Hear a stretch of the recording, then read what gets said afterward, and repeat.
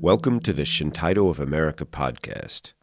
Shintaido is an amazing form of health exercise and body movement practice inspired by martial arts, a non-combative training system for mind and body invented by Japanese martial artists in the 1960s. Shintaido can be a way to open up to a deeper connection with ourselves, with our community, and with nature. In Season 1 of the podcast, I'll be reading from the book Shintaido, The Body is a Message of the Universe, by the founder of Shintaido, Hariyaga Sekiun. But before I jump into that, I have a favor to ask. Shintaido of America produces this podcast and other educational materials on a shoestring budget.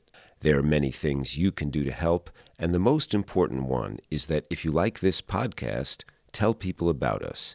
Share it on your social media, and give us a good rating on whatever platform you're using to listen to this. You can find links to this podcast, sign up for our free email newsletter, and find many other resources at our website, www.shintaido.org. That's www.shintaido.org. Hi, welcome to Episode 6 of the Shintaido of America podcast. I'm Shintaido instructor David Franklin. Zen. The first image that may come to mind is a monk sitting in quiet meditation in a temple. Hariyaga Sekiun was a 17th century samurai who put Zen into practice in his sword technique. This, and Sekiun's concept of Niwamuroshi, or soft, rhythmless movement, completely transcended the worldview of traditional martial arts as it was understood in Sekiun's day. As I mentioned, our podcast today is like an audio book. I'll be reading from the book Shintaido, The Body is a Message of the Universe, by the founder of Shintaido, Hariyaga Sekiun. Okay, ready? Here we go. Chapter 2, Section 4, The Sword Technique of Hariyaga Sekiun, Expanding Time, Space, and Energy. Although the theory of Sekiun's sword movement is not well known in Japan today, it was influenced by the Zen master Kohaku and is, for this reason, of particular interest to us. As human beings, Sekiun said, we should not imitate animals either in thought or action. In sword movement, there is no mystery or miracle, but only reality, which is controlled by the rational power of the human mind. Most of the sword masters who habitually spoke of or alluded to magic or occult techniques were not genuine, or, as Sekiun would say, were of inferior understanding.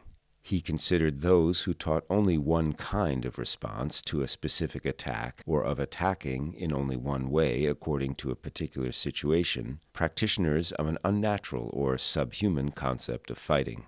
His school had only one idea, called ainuke, which means spearing through each other. Though Sekiun and his disciple Ichiun are no longer alive to clarify this expression for us, we can see that it is far different from and superior to the meaning of aiuchi, which means mutual hitting or killing. Sekiun believed that our highest goal is to enter the holiest space, which is singular and called yuitsi muni, only one, never two. Although anyone can reach this space, it is impossible to attain by ordinary means. The person who reaches this level must be completely attuned to the other who has reached the same level. When these two persons meet, the instant, called ainuke, which precedes the start of the fight, is born.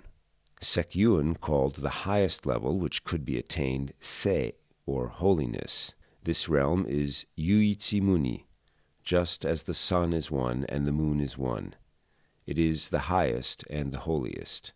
The traditional goal of oneness in Zen is called mu, but when Sekiun spoke of the highest level, he always used the term sei, which led us to believe he must have reached a oneness that is only attainable through grace. In other words, if we wish to attain the highest level, we must continually seek to inhabit the realm of God. In the words of Jesus Christ, on that day you will understand that I am in my Father, and you in me, and I in you. John 14:20. Although this realm is open to all, it is too sacred for us to enter by our own ability. This realm is governed by the grace of God, or, to put it colloquially, anyone can come in, but who can come in? If a person holds communion with another human being and at the same time unites himself with God, how can we describe it? It is, we must say, complete oneness of being. I believe that whatever destroys this kind of oneness, or hinders us from reaching it, is called sin in Christianity. What remains when our skin is peeled off, when our flesh, bones, blood, organs, and even our life is taken away, and all our body burned to ashes, may be nothing more than our small space in this big cosmos.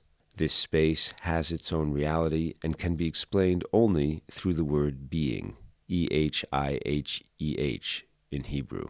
When Moses asked God, "What is your name?" God answered, "My name is being. I am who I am." With our hands and minds, we must grope our way towards this realm. Our search will allow us to become one with those who have clearly experienced this realm, being, Jesus Christ, and God. This is called Kiichi, going back to oneness. Sekiun taught that the way of the sword is similar to the way of using chopsticks when we eat. When we use chopsticks, we use them naturally, without thinking, as extensions of our hands. He said when we must move like a baby. How different this is from the usual advice of cutting with all our power, tightening our arm muscles and forcing our grip. He also said that we should not try to concentrate a special power in the lower part of our hara, or abdomen, but rather, as the body leads, we should follow naturally. He said that there is no winner or loser, no stronger or weaker person. He claimed that there is no too fast and no too slow. There is no special timing or special moment. Simply move as your body leads you. He also maintained that there is no special ma, or space, between you and your partner, nor is there any particular timing.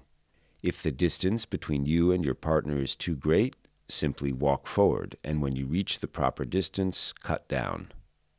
If the distance is correct from the start, then cut down naturally. He also cautioned against imposing a special philosophy on our technique. All these ideas seem incredible today. In today's modern world, there may be philosophies which are greater than his, but the point we have to remember is that Sekiun expressed these ideas 350 years ago, and he brought them to life through his sword technique.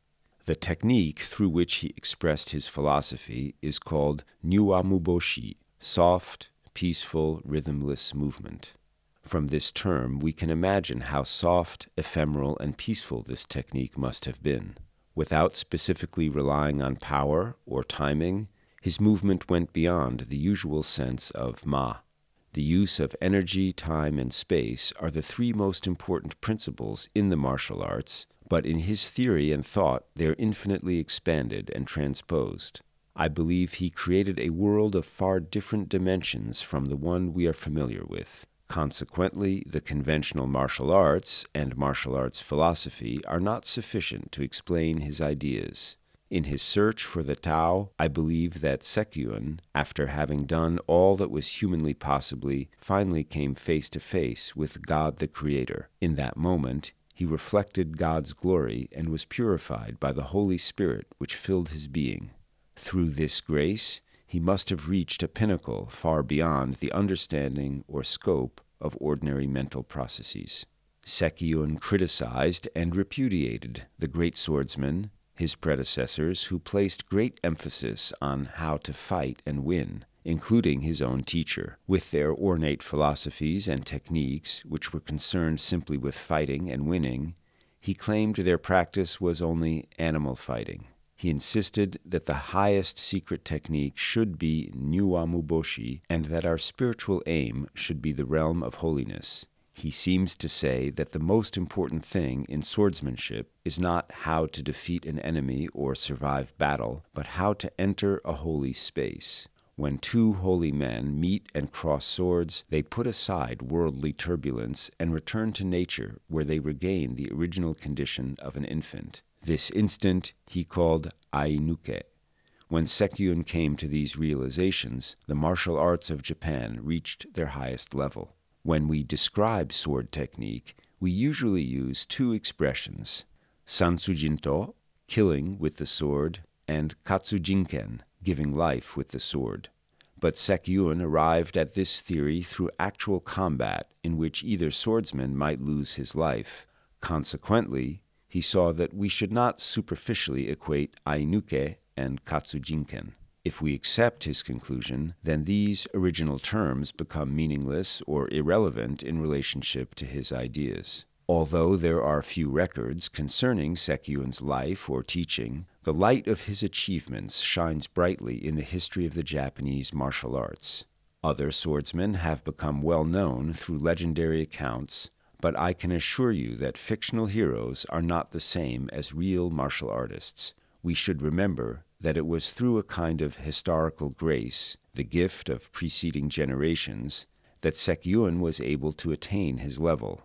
Every age has produced its own martial artist in such a way that each new swordsman succeeded his precursor and was in turn succeeded by another. Through this process, at least one individual capable of entering the realm of Sei, holiness, might have appeared in each age. Sekiun was a revolutionary master, but his times helped him to open his eyes. After Sekiun, there were many martial arts masters. Some used the same expressions as Sekiun, and often they were more elaborate or exotic, but I do not believe there is a martial arts philosophy equal to his in its development until Yamaoka Teshu, a master of unparalleled stature and importance for the Meiji period. As a young man, Teshu devoted himself to the twofold discipline of Zen and sword technique, cultivating that sublime spirit and sensibility which had grown out of the unique combination of samurai stoicism and Zen aestheticism during the Shogun period. He became a master at the spiritual level where Zen and Ken, or sword, are one. Teshu's accomplishments won him a position as an advisor to the shogun during the final years of the Tokugawa government. As a result of his unique spiritual understanding among warring factions, he survived the political and cultural upheavals of the Meiji Restoration, unlike most of his samurai contemporaries, and became the personal tutor of the Meiji emperor. In his person and in his teaching, the traditional value of the samurai ethos and the spirit of Budo were recognized and preserved during a period in which it might otherwise have been lost. Our forerunners in the martial arts were oriented toward inner research and individual liberation, but we must keep in mind that our country at that time was isolated and quite undemocratic. Modern Japan, on the other hand, is open to the outside world and, while more democratic, is less conducive to this kind of research. It is important for contemporary martial artists to remember that even though the present time is far different than the classic age of martial arts, it offers many new directions and adversaries which must be confronted. We have the responsibility and obligation to express our opinions and beliefs to our nation and our leaders, especially in regard to social and environmental problems. Our movement, therefore, must be different from what has come before. You've been listening to Episode 6 of the Shintaido of America podcast, a reading from the book Shintaido, The Body is a Message of the Universe by Hiroyuki Aoki. If you enjoyed today's podcast, the most important thing you can do to help is to tell people about us. Share the podcast on your social media and give us a good rating on whatever platform you're using to listen to this. Shintaido of America is a member-supported non-profit organization, and there are many ways to support our truly micro-budget production of educational materials. And I really mean that. We produce a huge amount of content on volunteer power, but some things just require a few bucks in the bank. So make a donation or become a member of Shintaido of America. You can do that, sign up for our free email newsletter, and also find all kinds of free educational resources at our website, www.shinTaido.org. That's whiskey.Sierra Hotel India November Tango Alpha India Delta Oscar Oscar Romeo Golf. You can also find us on Instagram, on Facebook, and on YouTube by searching for Shintaido of America.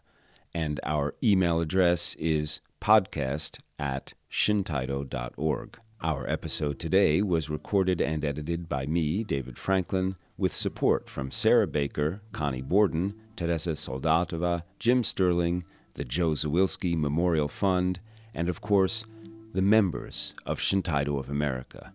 Thank you. Thanks for listening to the Shintaido of America podcast. I'm Shintaido instructor David Franklin. Contents of this podcast, copyright Shintaido of America 2022. Shintaido, opening to life.